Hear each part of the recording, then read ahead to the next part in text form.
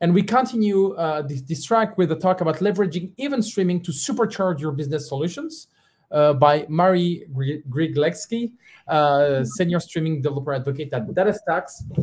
Thank you. Hello, Mary. How are you? Hello, Mehdi. Good, good, good. How are you?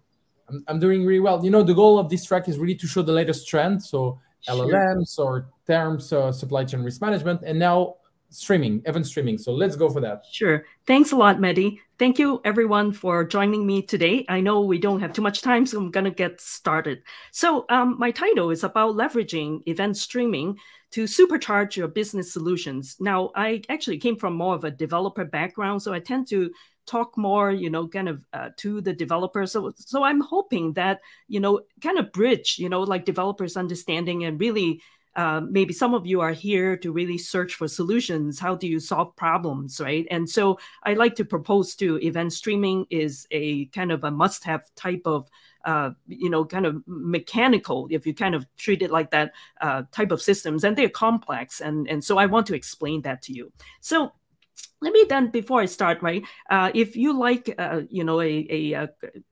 slide deck, you can actually use this bit.ly link and connect to it and the QR code. I've also shared this with the organizer too, so I won't leave this on for too long, and I'll share this page with you again towards the end of this presentation. Even if you miss it, don't worry, we'll be able to share that with you. Okay, so really quick, I'm a developer advocate at DataStax. As you know, you may be aware, DataStax is a company that's, flagship product is really Cassandra, is NoSQL, is really proven, used by a lot of enterprise organization. And then the company has expanded out, with this strong kind of data at rest type of capability. We also want to add in data in motion, which is Apache Pulsar, underneath driving, the event stream platform. And then now to also data in use, right? There's also Cascada, the other open source options, and companies moving towards, really like catching up with the times with AI and machine learning towards that direction, and having this strong infrastructure is what we want to introduce you to today. So anyway, so that's me. And then these are just some of the pictorial representation of myself. I'm also a Java champion, also the president of the Chicago Java Users Group, very active in the tech community, want to encourage everybody to be involved. I believe that, we can make this tech place much better, much more kind of collaborative in some sense, right? So I think it's great. We're building great stuff. And then also, too, I'm involved, with Pulsar, with Open Liberty previously at IBM, where I was a developer advocate for 3-4 years. I just love my job. I love interacting with folks. So my particular interest area are really mostly, streaming, the event processing, the reactive systems. I've worked also with some IoT MQTT. So, and then you can contact me at any time. These are the different ways of contacting me. And again, I'll share with you towards the end of this presentation. So, okay, so really quickly, kind of go through what I'm be talking about, the agenda. Want to kind of first, talk about computing events, right? There's a lot of confusion too, and there are a lot of, interesting kind of concepts behind this, and it can be confusing as well. And when I talk with folks are talking to me about event storming, event streaming, processing. I mean, how are they different? Let's sort this out first before we get into the API kind of way on how do you interact, with this platform underneath the hood. So bear with me a couple minutes talking about basics, and then also essentially to the kind of use cases that you can leverage on event streaming. And then I'll introduce to you Apache Pulsar, and that's what is powering the DataStax, our cloud platform with all of the event streaming capability. Then I'll share with you too what we have, right, at DataStax, our Astra streaming, and also some resources. Now, if I have time, because this is a shorter time duration, I've done this presentation with some demos. So if there's time, I'll do a bit of demo. Okay, so let me start. The many facets of computing events. Okay, so let's kind of try to understand first, before we start, what is an event, right, generically speaking? The thing is, though, I think our minds have been pretty much trained or kind of like tuned to thinking of things in, solving problems in a more kind of, so to speak, simplified way, kind of way of doing things. And think of, if you're a programmer, we are kind of learning things and doing it in a very synchronous fashion. We're kind of breaking things down step by step, right? And that's perfectly okay. It's a great way to learn because, as we know, computing is a very complex process, right? And it involves a lot of kind of, brain power. And also, too, not only that, I think it's artistic in some sense because how you solve problems are very different. How we approach solving problems are so different, right? So let's kind of understand your event first. The thing is, though, when what we are trained for, in our mind is not about events. It means just first think of the fact that events, right? We live in an event-driven world. Everything is event. Think of the fact that, even how life begins, right? It's an event. A baby is born. That's an event. Once it happens, you can't turn back in time, is there. Likewise, in the computing sense too, an event happened, right? We want to capture that moment. That moment carries with it data. And that's what we're trying to work with. All of the data that's floating around, it means a lot to us, right? So baby is an example. This event, this conference is an event.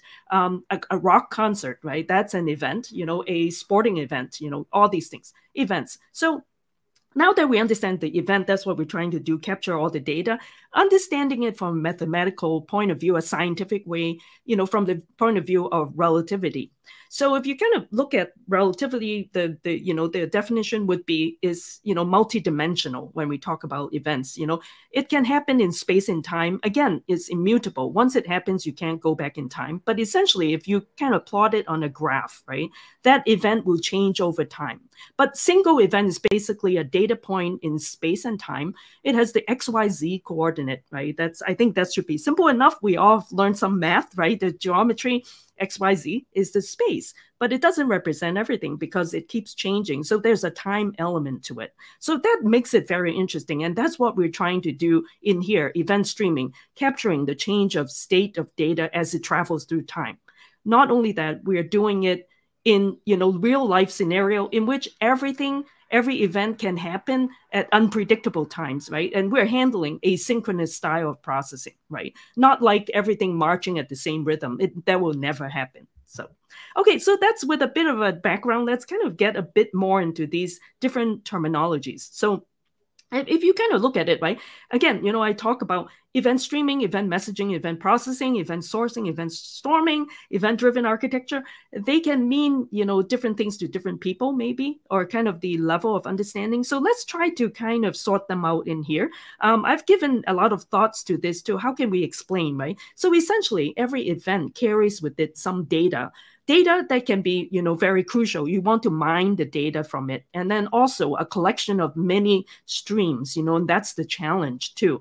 And sometimes, messaging can drop all of these things. So that's what it is. We need a system that can guarantee delivery of all of these data, these messages, right, from one point to the other. That's the goal. So event messaging, right, if we kind of look into it, is really the basic, the more like, to me, is more primitive sense that we're taking care of data traveling from point A to point B.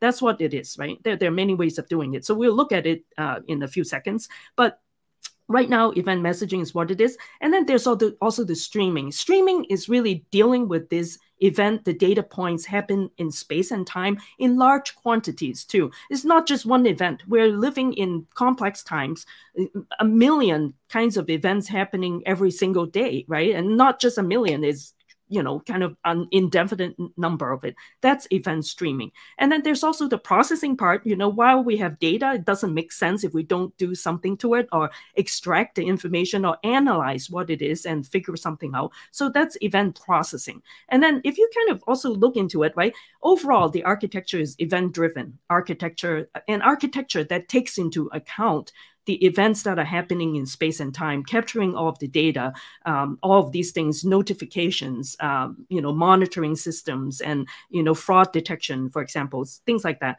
And then there's also event storming, which is actually more of a data domain-driven design kind of approach of analyzing requirements, pulling in all the stakeholders. That's more about requirements gathering, understanding, and kind of brainstorming essentially all of the events that can happen. And then there's also event sourcing, which I won't go into a lot of details because we can spend a couple lectures talking about it. It's very interesting too. It's basically capturing all of these events as they change over time. And that will allow message to replay much more easier than the traditional way of just a database capturing the state of some things, right? Like an order entry, for example, it can change state from, you get the order, new order, and then in process, and then payment, all of these things. Instead of just capturing that single state at any given point in time, we want to do it capturing every single point in time as it changed. So then you can go back to doing message replay, diagnosis, all of these things. So that's event sourcing. Won't get into all the details now. Okay, and then there are also things that I'm highlighting. There are reactive systems, microservices, stateful, stateless, all of these, and then serverless applications. All of these are very relevant to today's world. We are kind of making sense out how we can leverage on event kind of computing way of doing things to kind of implement systems that way. Okay, so let me real quickly, I know that I'm looking at the clock. So event streaming processing, as I talk about, right? Event is each data point in the systems. Stream is an ongoing delivery of these events. And each event happens in space and time. If you think of a cube, kind of a space, events happen. You can't wipe it out. It's there. You can't wipe it. And so basically each event changes, the data kind of happens in point in time, and it changes. So you plot it, that's the stream. So many events together, a collection of them is streaming data streams. And then complex event processing is essentially not just capturing these, kind of event data ingesting into the system. It's really the processing part that kind of gives it more value. You analyze the data, derives some kind of insights. For example, I mentioned too about fraud detection system is a prime candidate to use event-driven approach, or event streaming approach, because data keeps coming in. You have many bank account holders, and then you want to make sure that all of their accounts are secure. And so you want to make sure activities are, kind of legitimate. If something is kind of even a slight bit of suspicion, you want to notify the account holders, right? You need to do a lot of analysis. So that's an example of complex event processing. You do event ingestion first and then pass it on. For example, like, we can kind of look at LinkedIn. This, everybody has it. You see that we have newsfeed. We have like our profile, how many people are looking at your profile. Everything is in real time. So basically you want to ingest the data and look at these data in real time. You don't want to wait, for collecting all the data and then analyze it. You want to have data comes in, immediately analyze and give all the feedback and display it on your screen. So like LinkedIn newsfeed. So those are kind of example of complex event processing. And now let's take a look to event-driven messaging. I already kind of talked about it, messages traveling from point A to point B. There's an event-driven kind of messaging is basically sender, right? Send the messages, and it doesn't care about who is going to receive it. It's up to those who are interested to subscribe to the message, and then they can receive it. So that's one form of event-driven messaging. And then there's also message-driven, which is basically, think of a queue, right? There's a queue waiting in line. So sender will send the messages to the queue. It has to know where to send the messages to. That queue has an address. So you send it to it, and receiver will receive the messages, pick things up from the queue. So once it's picked up, it will be gone. So that's kind of event differences between event-driven and message-driven messaging. And now let's take a look too. Using the event approach isn't the only way. Basically, we live more in a batch processing world. But first, let's take a look at event approach. So you have an event, some data that comes in, you immediately process it, right? I talk about that. It's a very real-time kind of way of doing things. Whereas for batch processing, some data comes in, you just collect them, and maybe at some point in time, you batch them up together and process them. So as you can see, it's slower, but yet some cases too, you may want to use batch processing. For example, employee, kind of information system, those are not urgent. You want to collect all of the changes during the day and process them and during the night, right? So you don't take up valuable computing resources during the day. And now Then take a look too at streaming, and getting a bit more into detail is the approach, an architecture approach called PubSub, right? Publish, subscribe. So that describes event-driven kind of messaging.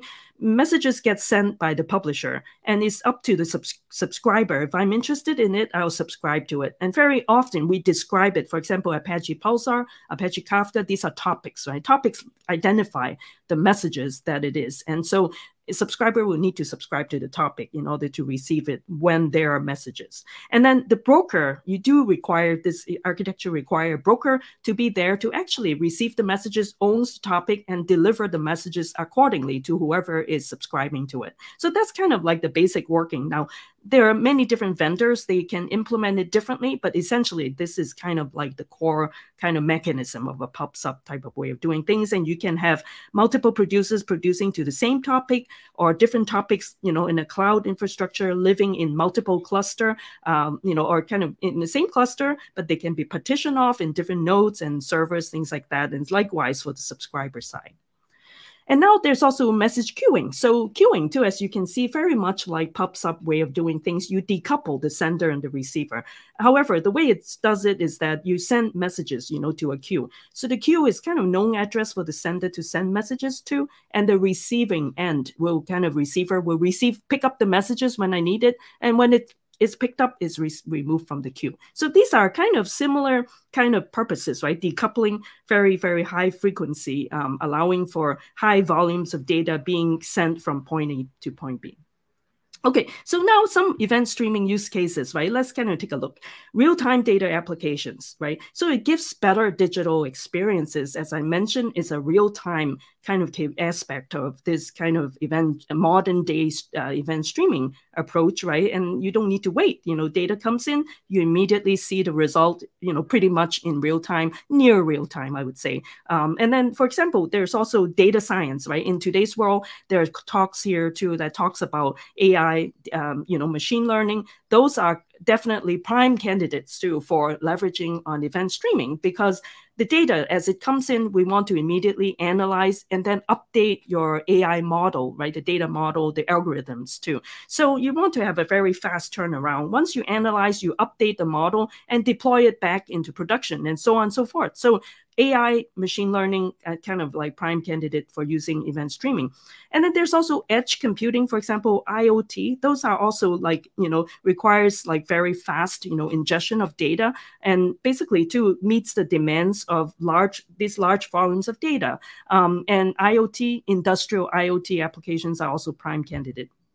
Now, this is kind of just an example of an agricultural, just want to kind of pique your interest, kind of, if you haven't thought of it, like how about, some cows, because this is actually a talk I did with a community colleague, right? And then we talk about Kafka and Pulsar, how can we make it kind of work together? But anyway, event streaming can be applied to an agricultural case in which you have cows, roaming the hills. And what if the cow get lost, in an enterprise operation? So you want to maybe attach, some IoT devices to it so you can track the GPS location. And so at the end of the day, you need to gather all the cows back to the barn. And so if you realize something is missing, you can immediately identify it. So it can actually leverage on an event streaming kind of pipeline and know where the cows are too.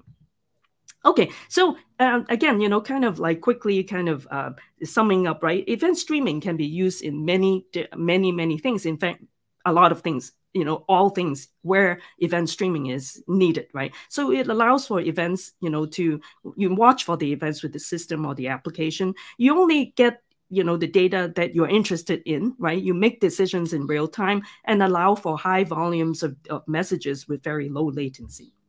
And then this is just a quick kind of thing to compare to. There are modern day streaming that we're dealing with, and there are also not streaming. It's basically, I can kind of compare with ETL systems, extract, transform, load. And the difference is that, as you can see, they all ingest some data and then process it, right? And then write it to some destination for the modern day streaming. Whereas if it is like ETL systems, normally you involve a database or some sort of file system to store the intermediate data. Now, anytime we deal with any kind of file files or database, it incur a cost, right? It's kind of I/O, disk I/O. So that will incur time to it. So as you can see, the modern day streaming is that I ingest the data quickly, for example, Apache Pulsar, and then let's say I send it down to Apache Flink or Apache Pinot or some other library that can do real-time analysis. Immediately too, you process the data, or even using a Pulsar function within Pulsar, that you can transform the data, you write it out to the sink in memory. It makes it really, really fast. So. Okay, now, so really quick introduction to Pulsar. Pulsar is an open source project in the Apache Software Foundation, and the many kind of thousands of libraries. And it initially was developed by Yahoo, and they realized they need an event streaming platform that can operate really good in the cloud. And so basically, it's a very much of a cloud native design, right? Cluster based. Also has this concept of multi-tenancy, where all your messages are already kind of grouped according to different, tenants, right? The words to use. So you kind of separate out. You can be in the same physical cluster, but logically, these messages can be grouped underneath different tenants, right? They are different namespaces, so they don't conflict with one another. And also, too, when you work with Pulsar, you work with the broker. The broker is the kind of quite important, like the centerpiece, right? Managing, receiving all the data, and also dispatching them accordingly. And then in Pulsar's case, you can write, in languages of your choice. You can do Java, you can do Go, you can do Python, you can do C#, right, and .NET too, and other community contributions such as Scala, Haskell, and Rust, and you name it, right? It is there, so you can check that. It's open source, and then also messages are guaranteed delivery as well. So that's another very important aspect of it. And then also I mentioned too about the Pulsar function. So it allows for data being transformed as the data is traveling through the pipeline, and it's very lightweight fashion. And then also one more kind of important thing to it, in addition to other important features, is the tiered storage offloads. So anytime you operate in the cloud, you get charged, if your data is sitting in the primary storage area. Now, some messages can become cold or inactive. So in that case, you might want to move the data to off, kind of like more cold storage, for example, S3 buckets, that cost less, Google file system, something like that. So Pulsar itself too has a native kind of built-in to manage it for you. So then if, over a certain period of time, your message is still sitting there and it's not active, it's basically you can tell, Pulsar to move them off to offload second tier storage that will cost you less. And now, really quick too, what is Pulsar, right? So just want to quickly share with you the number of GitHub stars, the number of contributors, number of, contributors keep rising too, so. And then who else is using Pulsar? So these are just some examples. Yahoo is still using it, and especially Yahoo Japan as well, that we actually DataStax work with, and Verizon.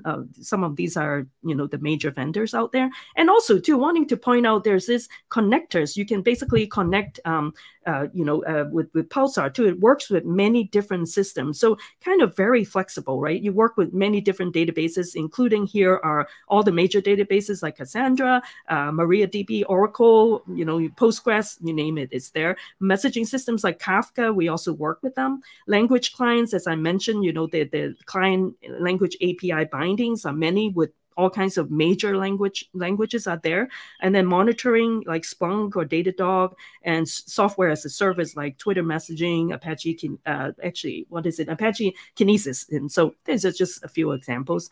And how is Pulsar different, you may want to ask, right? So as I kind of mentioned about it, there's producer, consumer, you write code to it, you interact with the serverless broker that's running there, very important. And then also, one thing which I wanted to point out is that Pulsar is interesting. Anytime you deal with event streaming platform, you deal with all of these messages. You don't want to lose them, but yet they are also like a laundry baskets of many things. And so you don't want the broker to be slowed down by that. So then, think of them like laundry baskets of clothes, right? So anyway, not to say like that, but the thing is somebody needs to manage it. So basically, the Pulsar has delegated it to Apache Bookkeeper to handle it. As such, Bookkeeper is a very efficient kind of messaging, kind of persistence kind of layer library, and it's very fast, and it segments off all of the messages, so makes it very, very fast, fast read and fast write, and it handles all of it for you. Broker will coordinate with the Bookkeeper. If you need to do message replay,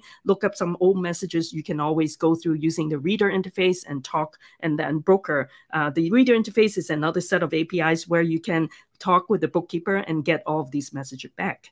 And then also, too, at the present moment, Pulsar is still relying on Zookeeper to help manage things in a cloud environment in which, all of the cluster metadata, the coordination of different, Pulsar clusters is handled by Zookeeper.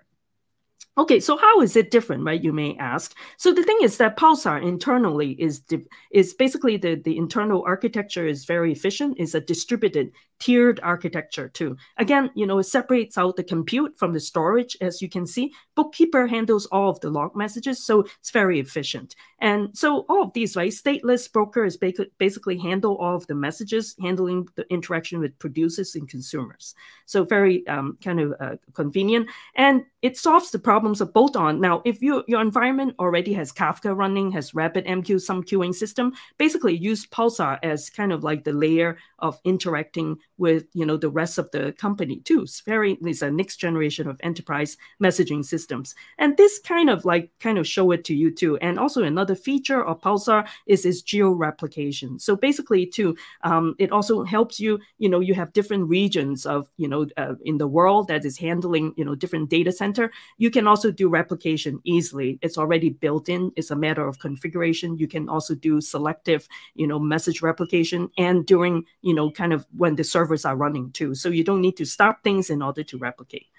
Okay, so these are just a couple of developer features. I'll just really quickly running over. We're talking about data pipeline. So how does the API work through, right? The water flowing through the pipeline gets transformed. And it's basically, you can use Pulsar function, that set of APIs you can use for transforming. Let's say, for example, doing a map call, doing filter, all of these are also provided by Pulsar functions.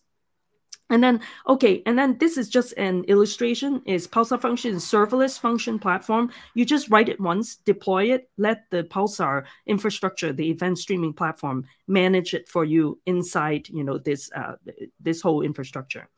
Pulsar schema is there to help you if you want to leverage on it to kind of manage your message payload. It supports like primitive data type, key value pair, Avro, JSON, protobuf as well. So very flexible.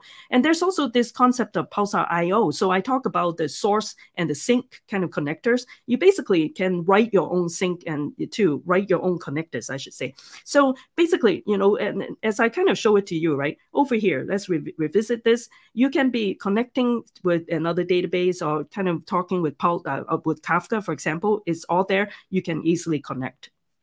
And also, too, in terms of API, our Pulsar has this DataStax as a Starlight API, protocol level compatibility for Pulsar layer that can work with, it's on the protocol layer, working with Kafka. You don't need to throw away your old Kafka messaging systems. You don't need to throw away your JMS or RabbitMQ. It's there. Use your API to connect them as well. Okay, so this really, really quickly, our DataStax managed cloud. Oh, am I kind of time's up? Yeah, I kind of talked for too long. Sorry. Okay. Time is up, so if you can just wrap up like 30 seconds. Okay. Yeah, I'm almost done too. I was just gonna really quickly just show all of these, the resources too. So folks can kind of take a look at this through my, my slide deck. And I also have a Twitch stream too I wanted to point out. And with that, there's also Awesome Esther at DataStax if you want to get some example, Kafka versus Pulsar. And also, oops. Actually, I think I'm not here. Sorry. Okay, and then this is slide deck again. And also, thank you very much. And this is how you can get a hold of me. Thank you. Thank you so much. Yeah, thank you, Mary. Can you go back to your QR code, at least for people so they can have access to the slide and all the things you couldn't share? Sure. Okay, thank you. Perfect. We'll just let a few seconds for people to take it. Okay, sure. And thank you very much, Mary. A lot of content, again, a lot of great things to do with Pulsar, but yeah, I will let people discover everything by the slide. Okay. And any questions in particular? No questions. We didn't have any more time for questions. Oh, okay. All right. Okay, no problem. All right then. Thank you. Mary.